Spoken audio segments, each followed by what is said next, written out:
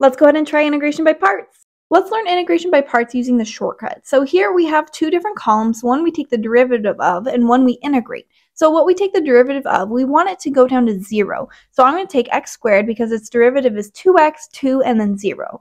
On the left side, we're going to start off with plus and we're going to alternate signs, plus, minus, plus, minus.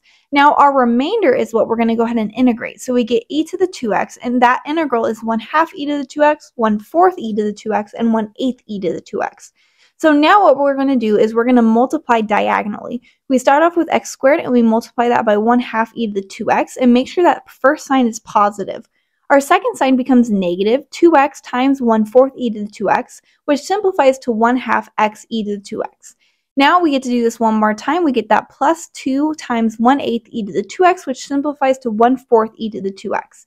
Now that we have all the diagonals done, we need to add on our constant of integration, and here we get our solution.